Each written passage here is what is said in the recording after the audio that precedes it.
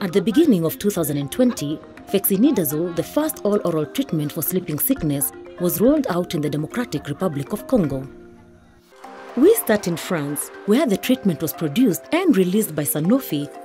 Donated by Sanofi to the World Health Organization, fexinidazole is then shipped to the Democratic Republic of Congo by Médecins Sans Frontières Logistique.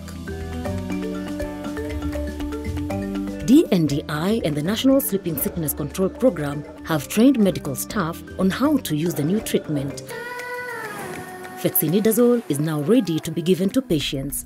It is shipped to the remote areas of the DRC, where people are most at risk of being bitten by the tsetse-fly, which transmits the disease. The treatments arrive at Badundu Hospital, which was one of the sites where the clinical trials for fexinidazole were performed. Some boxes of fexinidazole are stored in Badundu Hospital, but the others have a longer journey. The next destination is Mushi, a town further down the Kwilu River, one of the tributaries of the Congo River. The previous treatment for sleeping sickness was bulky and heavy to transport, but fexinidazole is light and easy to carry. At Mushi, the first patient to receive the treatment is a young boy, Guy Bogongo.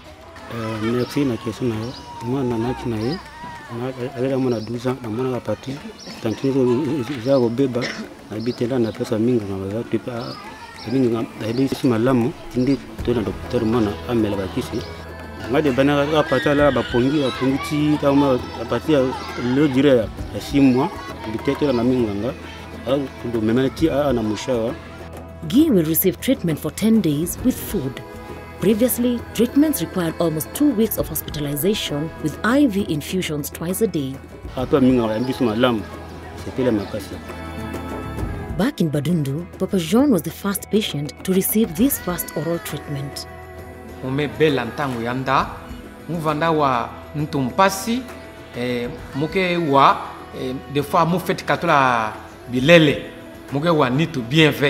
Muga wa kutoka mingi ni tuke permettre muna kutambula mbote ve.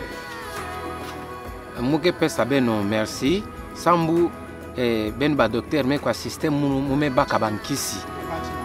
The journey to get the treatment from the laboratory into the patient's hand has been a long one and is testament to strong partnerships between Sanofi, DNDi, the DRC Sleeping Sickness Control Program, and many other partners. It is also a testament to the power of innovation in fighting neglected tropical diseases. But it is all above a testament to the will of Congolese sleeping sickness doctors to deliver appropriate treatments to their patients. Their call has been heard, and thanks to their work, fexinidazole has arrived.